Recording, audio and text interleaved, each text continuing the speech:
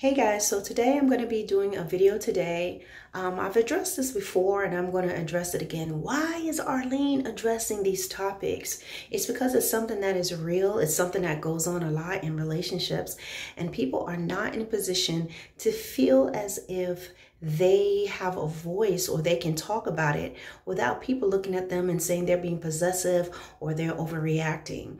I'm here to talk to you about friends of the opposite sex. So we know that throughout our lives, we're going to meet people who are friends of the opposite sex. I, for one, am a girl that grew up without any sisters. So most of my friends coming up were males. I just got along with them. I didn't have any sort of, I just wasn't uncomfortable around them. I didn't see male or men as, sexual, any sort of sexual intent with them.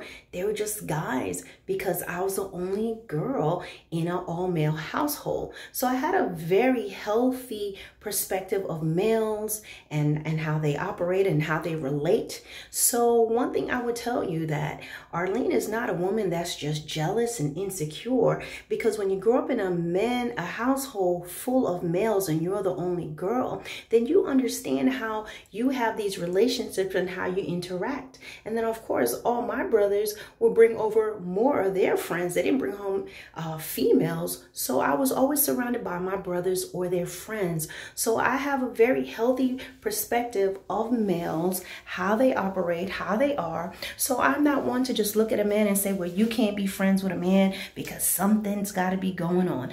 Absolutely not. Now, with that being said, I also know the difference clearly when I see it, being a sister of all males and being around males all throughout my life and throughout my military career, meeting men who you can definitely pick up on when there's a difference between what's platonic and what is not. And so in that, I've had male friends, but I've had to set clear boundaries and things of that nature once I got into more serious relationship and understanding understanding the changes that I have to make or adjustments that need to be made with my male friends. So today I'm going to talk about a topic is understanding your position as an opposite sex friend. This thing that's going opposite sex friendship and the marketplace mentality. You have some people they are friends. They have friends. You're in a relationship with them, a serious relationship with them, or you are married to them, and they have friends of the opposite sex.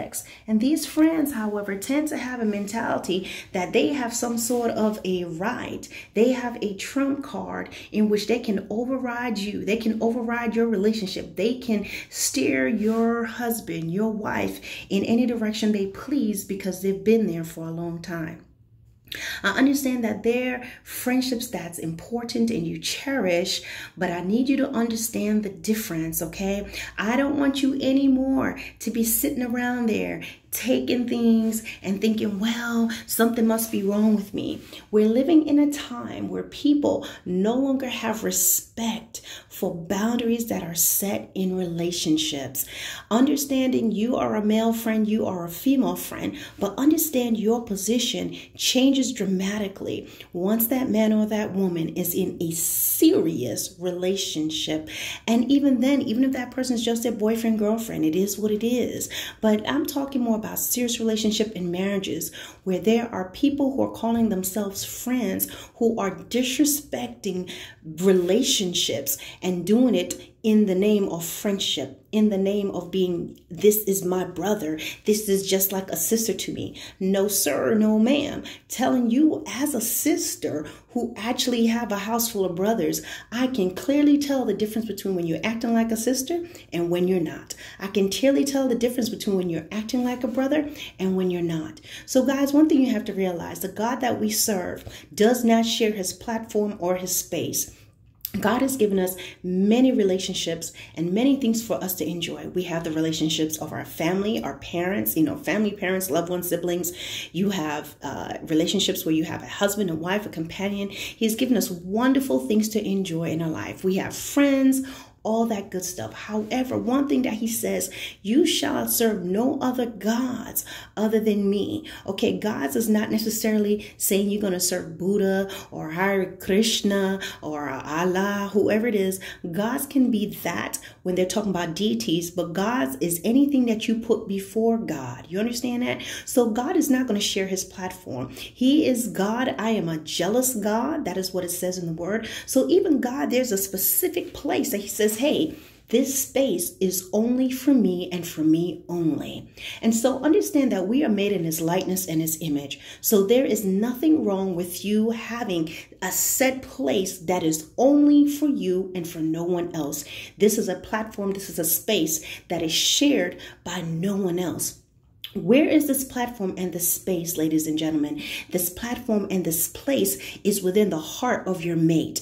There's a place and a platform within that man, within that woman that belongs only to you. No one else should be loitering there. No one else should have access to that person but you. How do you know when a person have access, or when you have too much access, or when you're giving too much access? I'm going to tell you, when you put these male friends or females before your spouse, this male or female friend is the first one you go to with your problems. This is a person that you share things with. A lot of times they know stuff before your spouse knows stuff. This is a person that you're going to about your spouse, about your significant others. You're sharing details about what bothers you about your spouse, what bothers you about your significant other with this person, okay, without your spouse or your significant other being there. So your friend, who is already going to be partially biased to you, is going only hearing your side, only hearing your perspective. And I'm going to tell you that whatever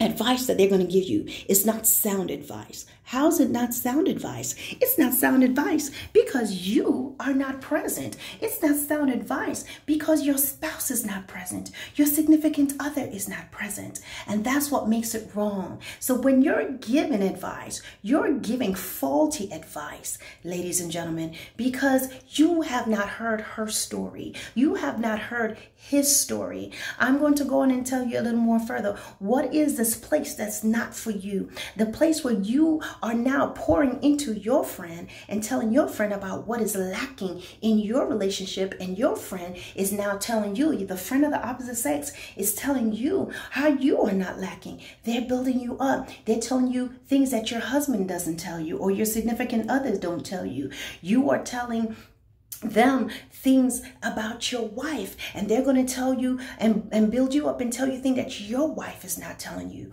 That's not it. You see, before they had a boyfriend or a girlfriend, or before they were married, you know, your male friend, your female friend come up to you and y'all going to talk to each other and laugh and talk, and y'all can give each other advice. But once there is someone else, there becomes what we need to have is discretion, and you need to have wisdom, okay? Because you can't just be saying and talking and just having that type of access to that person anymore, because there's someone else there. And so when you have this platform, this place in that man's heart, this place in this woman's heart, where you feel like you're going to go to them to share your deepest thoughts, in the sense of the things that's bothering you, the first thing that's come to your mind is, let me call my friend before you call your lady, before you call the man you are dating. Something is not right there. And what it is, you have a bond with this person that you need to change. The first thing that should be in your mind on certain things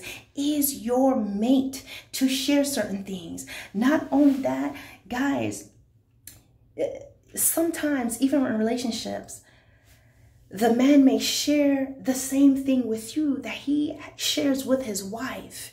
Y'all know the same things at the same time. He's trying to get advice from you. She's trying to get advice from you. And now she has to try to decide between which two of the advice that she heard is better. You understand? So that's what I'm saying, that there's a space and a place that should never be, you should never be, as a friend, as a male friend or a female friend. Also, as a friend, a true friend, you will always redirect that man or that woman to their wife or their husband or their significant other.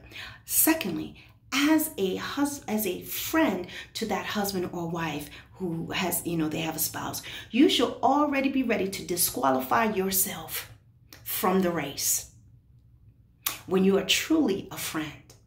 You should not be a friend that's ready to go head to head and toe to toe with that man's wife or with that man's or that woman's husband.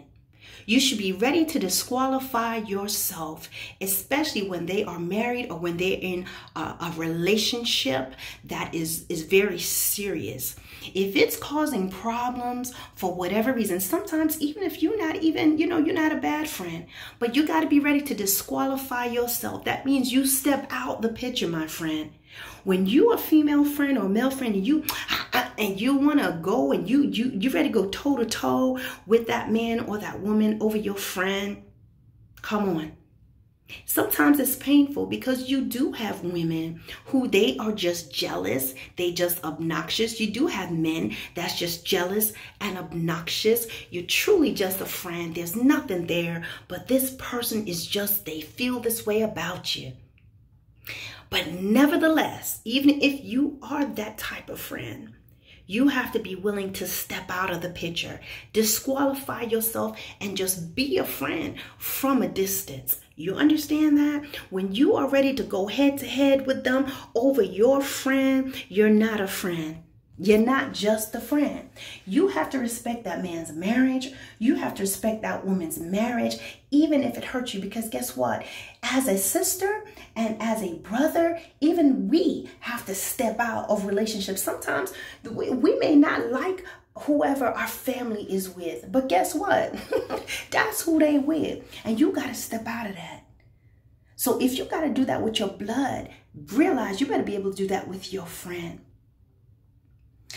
Another thing also, you have female friends or male friends who feel like they can say whatever they want to say about your spouse in your presence. Talk about them any old type of way. Don't address them properly. Have things that they want to say. And you as a spouse just sit there and don't say anything. You as a significant other don't say anything.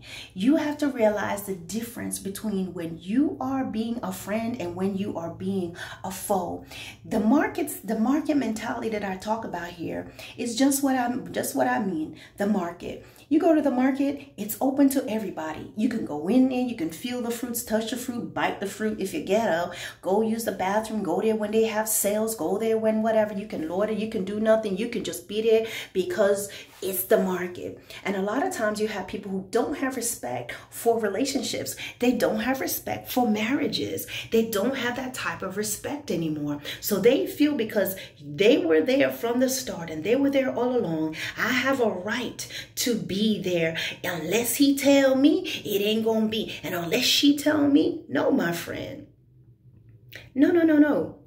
You have to be very careful in those lines that you are not drawing, that things don't get muddled. You understand that? If you're a friend, then you be a friend. But as a friend, and I'm going to tell you from a Christian perspective, you must look at things from a godly standpoint. Have a godly mindset about it. You understand that even God himself has a space that is only for him. And so you must also realize that there's a space in that relationship that is only for that man and that woman. And you no longer fit. You cannot continue to be the co-pilot in her life, the co-pilot in his life. You've got to step back. You want to be a friend, you're going to be an ally of the relationship. If you want to be a friend, you have to be a friend of the relationship as well. You cannot be putting things in that man or woman's head to leave their husband, their wife, their significant other. You are putting yourself in a place that this woman or this man has to prove themselves to you and show that you got to pass through the fire with these male friends and female friends. No, when you have a man or a woman in your life, this is who you have selected to spend the rest of your life with. This is a person that you plan on spending the rest of your life with. Then automatically they default to a position that surpasses that of your male friend or your female friend. You have to understand that you can have these friendships, right? But there should be a healthy balance. Your friend should never be getting more FaceTime. That man, your husband, should not be giving another woman more of his time than you. Another man, more of her time. That he is the first person she's reaching out for. You're the first person. You're the last person. They're texting you and talking to you at different hours of the night. They have no boundaries set. When you are a friend, you get boundaries. You get boundaries. And you have to respect those boundaries. You see, sometimes you got to think someone may come to you, that husband and that wife or that friend who's married to somebody else, and they're calling your man and they're calling your lady or your wife or your husband and telling them how they're not satisfied in their relationship and what that man is not doing for them and what this woman is not doing for him. But understand this, a part of the problem is the fact that you are not all the way connected to your woman. You see, the time that you spend trying to get advice from another man is a time you can spend trying to understand your man. Now, understand that sometimes your male or female friend can say, hey, listen, this is what I think, blah, blah, blah. But always keep in mind, you cannot really give advice from one perspective. But the thing about it is, if you are spending most of your day texting and talking to another man, texting and talking to another woman, that is a part of the problem that you're going to have with your spouse. And you have to understand that in the supernatural, in the atmosphere, what you put out is what you're going to get. You see, if your husband or your wife seems far away from you, if you're spending your time in the phone talking to another woman, no matter how innocent you may think it is, or spending your time in the phone going to another man, trying to get advice about your husband or your mate, no matter how innocent it is, you are sowing seeds. So you have your heart and your mind set on another man supposedly to help you. That's your best friend or your friend, or he's your best friend, your female friend. What's going to happen is you're setting seeds where your mate will never get close to you. He or she may never know how much you're talking to this other person, but in the heavens, it's out there. So when you're in the phone, spending time talking to another man, stirring up strife in another woman's house, in your phone, talking to another woman, stirring up strife in your home, understand that you are never going to get the manifestations of a relationship that you want as long as you are connected to another person. You are not going to get the man that woman is complaining to you about. He's never going to get any closer to that woman as long as that woman is connected to you in the guise of a friend or saying she's a friend. As long as she's going to you first, she'll never get the man. She'll never get what she desires from her husband or her mate. As long as that woman is coming to you first, wanting to get what she needs, she is never going to get what she needs from her husband. As long as he is coming to you for advice, he's never going to get what he needs from his wife, because the connection is you. Yes, ma'am. Yes, sir. The Bible sets things in order. The Bible says, God talks about it. Husband and wife, wives, submit to your own husband in everything, It says, wives, husbands, love your wife. Treat your wife the way you want to be treated. It talks about children respecting your parents. It talks about the elders teaching the younger and respect to the elderly. There is always something that is consistent with order in relationships. And a lot of times what is happening, guys, there's no order. There's no order. There's a marketplace mentality. And when you as a man or a woman require of your mate to have, hey, I don't mind you having a friend, but set boundaries here. We can't all be at the head table together. That person's going to make you feel like there's something wrong with you. Something's wrong. Why can't I have this friend? Why can't I whatever? And when that happens, you are going to have to make a choice as far as whether or not you're willing to just live with the buffet style relationship strategies or way of living, or if you're willing to walk away from that. Anyone that God is going to give to you is going to be a man or woman who has wisdom, discernment, and knowledge. Okay, a person who is going to be able to have a perfect balance between friendship and your relationship, and they're always going to put you first. They're always going to put you first. When someone struggles with that, hey, you got some tough decisions to make. Now, I can't tell you what to do in your marriage. But what I'm trying to tell you is there's a lot of disrespect that's going on. And it's supposed to be okay because this is my friend. No, you're disrespectful.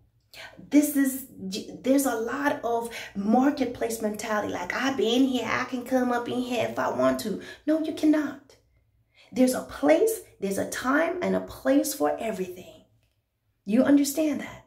That husband, that wife, that significant other that you're in a serious relationship with will always put you first. Your comfort should come first. Your peace of mind should come first. And the bottom line is, if it gets down to it, that person is willing to set, if it really come down to it, and hopefully it should never come down to that. But if it came down to it, that you as a man or a woman who is in a relationship with someone and that person is not comfortable with this friend, you have to be in a place that you are willing to set that friendship aside for the sake of your husband or your wife or that person you plan to marry. That's the priority that your spouse should have over your friend.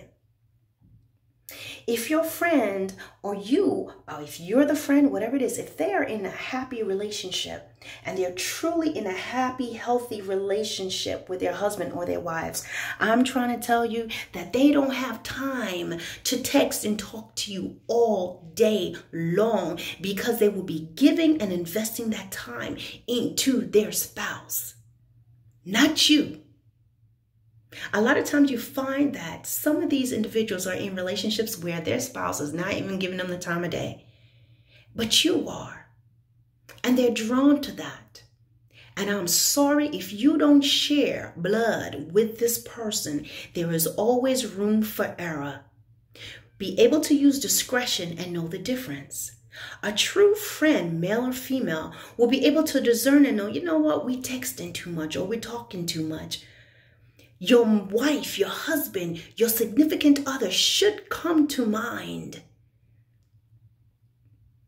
There should never be a platform where they feel comfortable talking about your husband or your wife or your significant other in any insignificant way, in any way that is disrespectful. When that person can do that, it is because in their mind they feel and they believe that they have a certain kind of access to you and a certain place in your heart that they own, that gives them the right and makes them feel comfortable in cutting down, undermining, and talking about your spouse, your significant other in a way that is disrespectful because they feel that what they have with you surpasses what you have with your spouse or your significant other. These are things that you must correct. These are not things that you laugh it off, joke it off, say it's nothing. No, no, no. Because God has put that man or woman in your life for a reason. And one thing that you must do as a wife is to always honor your husband. You honor him and you submit to him in all things. That means he's your first go-to for everything. Men, your wife, you're to honor her. You're to love her the way that God loves the church. That means you can't have the market, the buffet line going where there's another woman, another person that can step in and diss your wife, diss your lady. And guys, I'm going to tell you this. Don't say, oh, well, he's just my boyfriend. She's just my girlfriend. We're just dating. Oh, she's just my fiance. He's my fiance. It'll get better when we get married. No, it won't. Pay attention to what you see now. Pay attention to the things that you see now. There needs to get back to the place of respect. We're living in a society where anything goes. You're living in a society where if your wife don't please you, replace her. If your husband don't please you, replace him. If you're not happy, you can cheat. If you want more than one, you can have 2 or 3. That is the society that we live in. And now this is another thing that the enemy comes in with friends. Now understand there's a difference between good friends and bad friends, or healthy friendships and toxic friendships. So there's another way the enemy comes in, trying to mess up things that's actually legitimate friendships. But then you have some friends who their hearts, you see, sometimes some of these friends, guys, are people that once slept together and you don't know. They had something going on and they just decided to be friends, or they've had an attraction to that person and it just never panned out and they decided to be friends.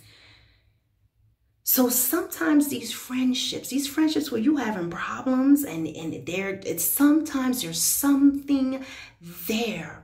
And the very least what's not there is respect for the both of you. Guys, let's clean up these areas. Let's clean this stuff up. Let's make it right where you all can agree and be on the same page. It doesn't necessarily mean you got to get rid of your friends, but be prepared to. Because you find some friends, you see, sometimes your discernment is not on. You need to get your discernment kicking in so you can see what's there. You can see what's there. There's certain things that maybe your husband can pick up on that you're not seeing because this man's your friend. You don't see what he's seeing. There's certain things that your wife can see and pick up on that you don't because, man, this is my friend. At the same time, there are some husbands and wives that's just jealous. Just insanely jealous and don't want you to be around nobody. They don't want you around your family. They don't want you around your mama, your daddy. I understand that. This video is not for those people. We're talking about people who have healthy mindsets and they don't have any problems. But we're talking about keeping these boundaries in place. Don't let the enemy come in and infiltrate your marriage. You know, there's so many stories of people who ended up having affairs with their friends, leaving their wives and their husband for their friends. And how did this happen? Because they were not careful. A lot of times, and even in affairs, a lot of times it wasn't intentional. You started as friends. Y'all were just cool. And what you did, because you just were seeing this person as a friend, you were not paying attention to the signs, to all the things, the indications, all the little red flags that were showing you are heading into a certain direction until you're already there. All right, guys. So this video is long, but I understand that I feel like this is very important because there's a lot of people who are in marriages and in relationship that you're going through this thing where you just got this person in your life that's a friend and they are just causing issues and they have the higher seat than you do as a husband or a wife. I'm going to tell you, I'm just that woman that listen. It's not that serious. It's not that serious. I'm going to give you some time to correct it. But if you can't correct it, I gotta go. Because at the end of the day, guys, you got to realize there are men and women out there who understands that there must be boundaries, who understands that we can't take everybody to the top no more. You understand? You may be on the third rung, you may be on the fourth rung, but at the top is going to be my spouse, my person that I'm about to spend the rest of my life with. This person is here. And no matter what is going on, this person is given all of your respect, all of your mind, in the sense of they are given all of you. They get all of your attention. They get all of your consideration. They're given the highest echelon of that. And then there's everyone else. You understand that? I'm not saying that in a bad or unhealthy way, guys. I'm not saying that you forget about people. But what I'm telling you is your husband and your wife comes first. This person that you are in a serious relationship with, pay attention to what they're doing now. Because when you become wife, when you become husband, they're going to come with that same stuff. Wait for what God has for you. You don't have to stay in these relationships. They call you jealous. They calling you whatever. Okay, thank you. I'll be jealous on my own. Thank you. You stay right where you're at. I'll stay right where I'm at. You understand that? And God will bring that man or woman who has that healthy balance, You'll have friends, y'all be good, and there's a balance. Nothing leaks into anything, and they're always willing to make the necessary corrections they need to make to preserve your relationship. Such people exist. You're looking at one. You're looking at one right here, honey. So there's more than me, and you can find it online. Don't accept the gutter mentality and the market mentality, guys. You deserve better, and God only will give you his best. All right, guys, this is about 30 minutes, so I'm gone. I hope this has helped you. Bye.